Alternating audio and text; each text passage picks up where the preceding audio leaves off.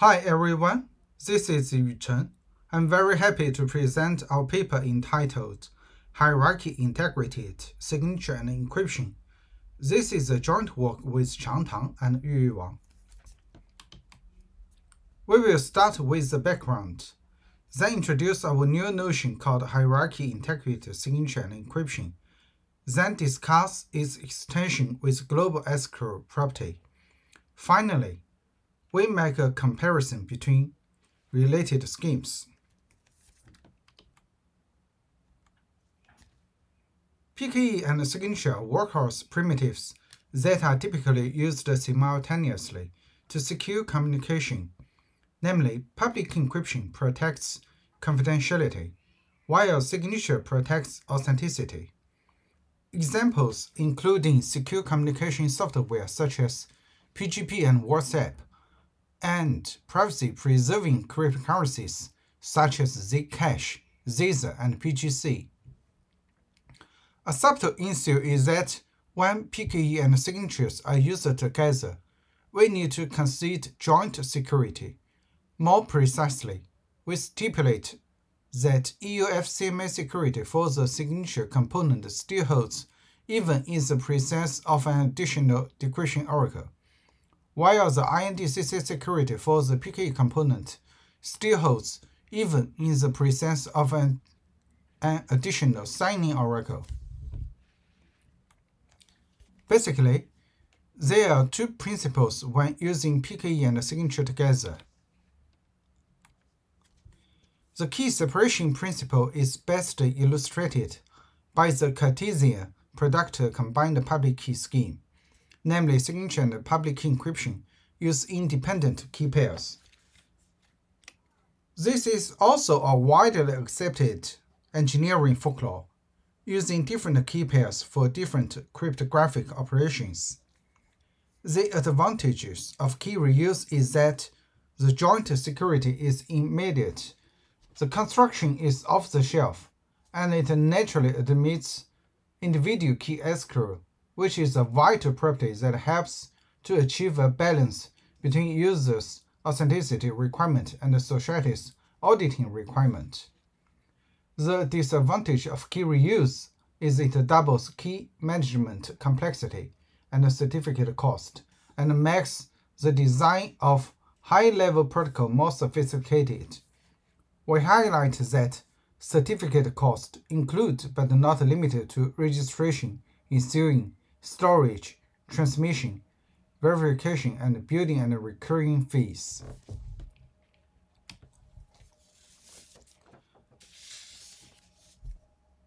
The key reuse principle stipulates that signature and public encryption components use the same key pair.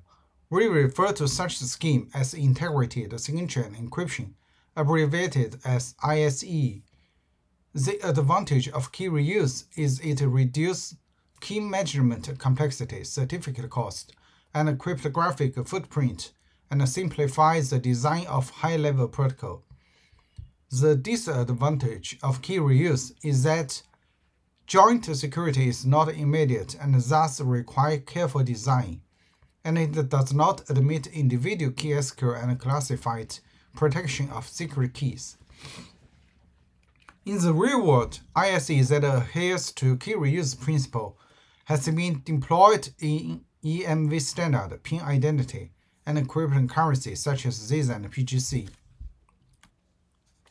As discussed above, we are facing a dilemma between key reuse that brings performance benefit and key separation that supports individual key escrow. An intriguing question is, can we enable individual key escrow mechanism while retaining the merits of key reuse? To address this question, we propose a new cryptographic primitive called Hierarchy Integrated Signature and Encryption. In HISE, a single public key serves as verification and encryption key, while there is a hierarchy between the signing key and the decryption key. The signing key serves as the master secret key and can derive decryption key used only for decryption in a one-way manner. As to security, we require strong joint security. We require the INT-CCA security for the PKE component remains even in the presence of a signing oracle, while the UF-CMS security for the signature component remains even the adversary gets to see the entire decryption key rather than merely access to decryption oracle. HIC enjoys compact public key size. It helps to reduce key management complexity and simplify the design and analysis of high-level protocols. These merits make HIC suitable for scenarios that simultaneously require privacy, authenticity, and key escrow. For example, in ZISA and PGP, individual user may need to delegate the decryption capability to a third party to outsource costly operation or for auditing purpose. If using ISE, such delegation will also compromise the security of signature. But if using HIC, the strong joint security of HIC ensures that one can safely delegate the decryption capability without breaching the security of signature. Next, we present two generic constructions of HIC. On Asiacrypt 2011, Pearson et al. Gave an elegant ISE construction from IBE. Their main idea is to apply the NOR and Asiacrypt transform to IBE simultaneously. To achieve joint security, they use bit prefix trick to partition the identity space used to encode a message and tag. However, ISE from IBE does not lend itself to HIC. This is because the master secret key plays the role of both secret signing key and decryption key, and thus does not satisfy strong joint security. Our first HIC construction is largely inspired by the aforementioned ISE construction from IBE. The main idea is still to apply the NOR and Asiacrypt transform to IBE. The difference is that we set the master secret key as the signing key, while using secret keys for identities in space I1 as decryption key. A technical hurdle is that the decryption key should be short. Thus, all secret keys for identities in space I1 must have a succinct representation. To guarantee this, we propose a new type of IBE called constrained IBE for prefix predicates as the underlying primitive, which in turn can be built from binary tree encryption. We skip the rest technical details here. The above generic construction from constrained IBE enjoys strong joint security in the standard model. But so far, there is no efficient constructions of constrained IBE. In applications where INT-CPA security surface, Wang is willing to accept INT-CCA security. In the random worker model, we have a much simpler and more efficient constructions of HIC from any IBE. As to instantiation, we can choose the Bonnet-Franklin identity-based encryption as the starting point. Our second generic construction of HIC is from PKE and ONIZK-POK. The goal is to add signing functionality to PKE in a generic manner. In this way, we can bootstrap PKE in use to HIC in a seamless manner. The idea is to create a hierarchy key structure via one-way function, as shown by this figure. We first pick a random bit string as a signing key, then maps it to the randomness R via a uniform one-way function. Finally, runs PKE's key generation algorithm with the randomness R to generate the public key and the decryption key. The encryption component of HIC is simple, which is the same as that of the underlying public encryption. But we are facing the following technical hurdle when designing signature. First, note that the secret key is an unstructured bit string. How to create a signing functionality? Second, to attain strong joint security, the signature should remain secure even in the presence of decryption key. Our solution is using general-purpose public coin ZKPUK to prove knowledge of secret key with respect to public key. To make the security proof go through, we require relation R key to be leakage resilient one way, given leakage R and thus certainly the decryption key. The minimal requirement on G of PKE's keychain algorithm is target collision resistant. Now we can attain strong joint security. The security of signature component is implied by Sigma protocol for leakage resilient one-way function. The security of public key encryption component is based on the fact that the additional signing oracle is useless, and the uniformity of F admits security reduction to the underlying public key encryption.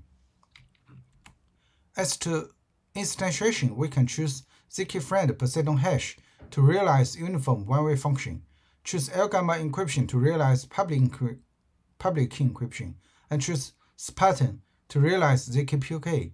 We notice that the above construction is still less practical for real-world applications. The bottleneck lies at general-purpose ZKPUK. We left more efficient instantiation as an interesting open problem. Then we describe an important extension of HIC with global escrow property. Nowadays, large-scale collaborative working apps such as Slack is getting popular. Encrypted communication may contain proprietary information. On one hand, employers may have the right to get access to all private communication for various reasons. A naive solution is to collect the individual decryption key one by one. Clearly, this is impractical and inefficient. On the other hand, employees need to be assured that even a malicious employer cannot slander them by forging signatures for fabricated communications.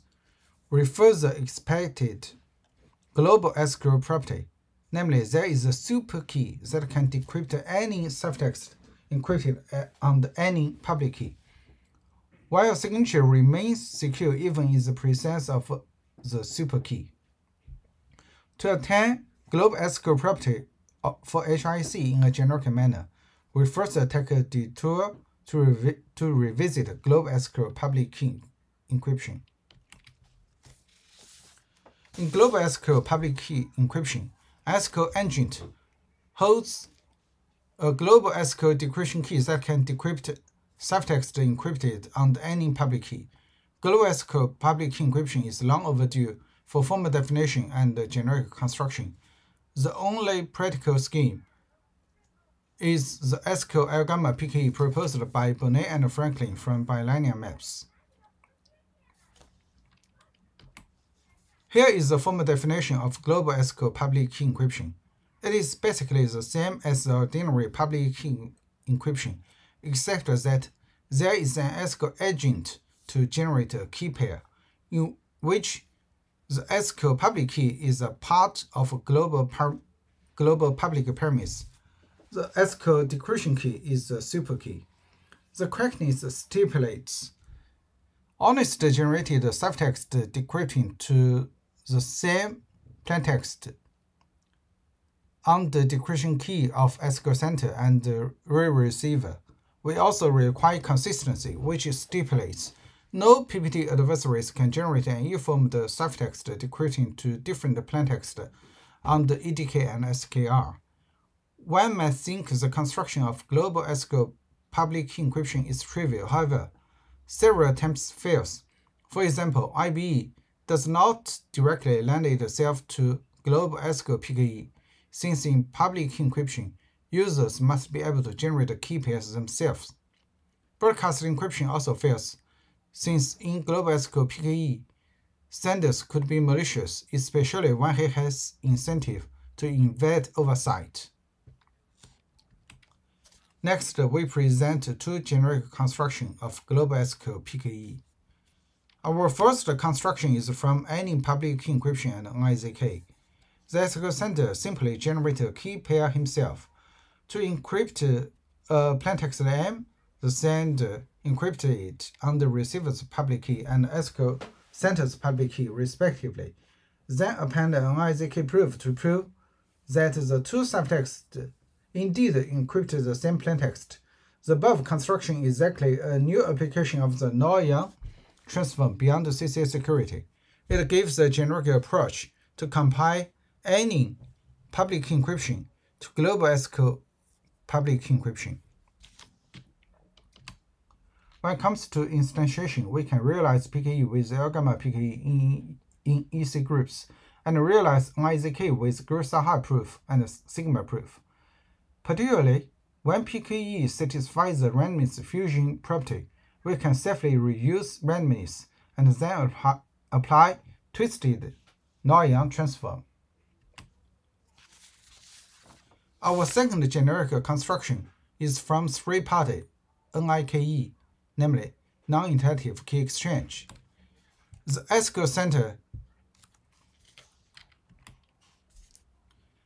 sender simply generates a key pair himself to send a plaintext to receiver with PK beta.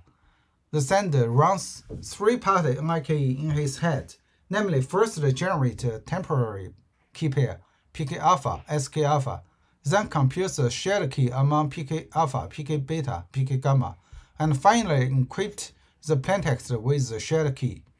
Upon receiving the ciphertext, the receiver first recovers the shared key with his secret key, SK beta, then decrypts it with the shared key.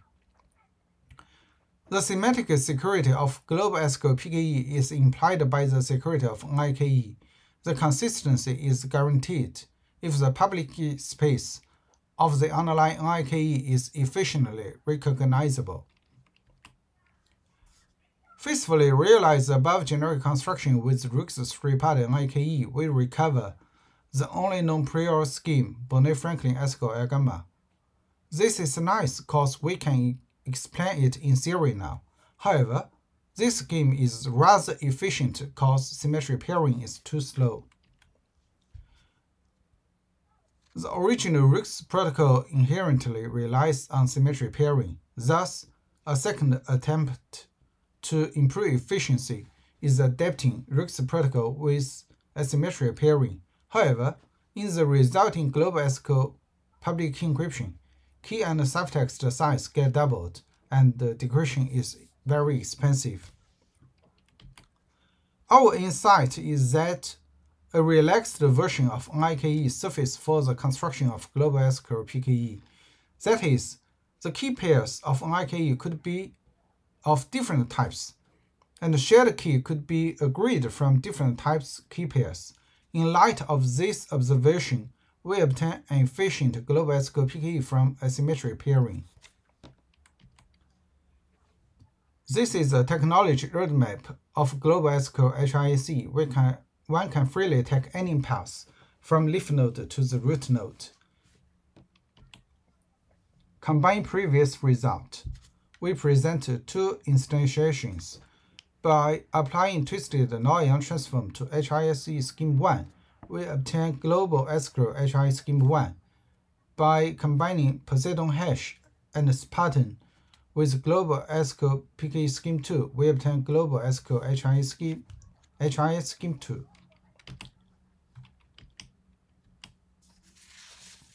At last, we make a comparison between combined public key scheme IC and global SQL HIAC.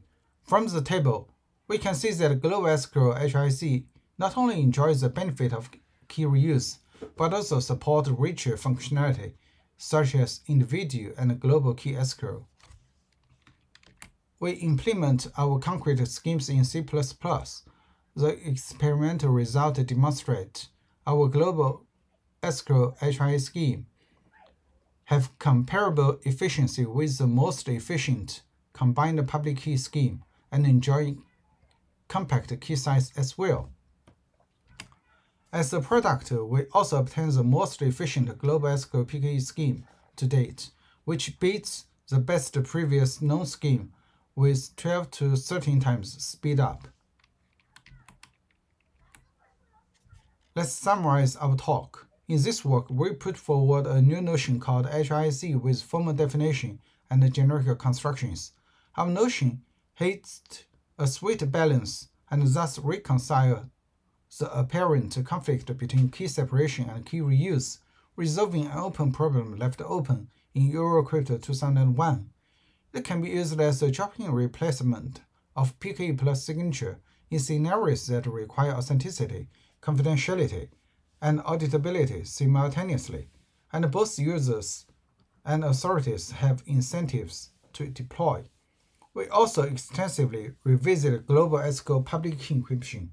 Our result indicates a new application of the celebrated Qiang paradigm, and also establish a novel connection from three-party NIKE. That's the end of our talk. Thanks for your attention. Any questions?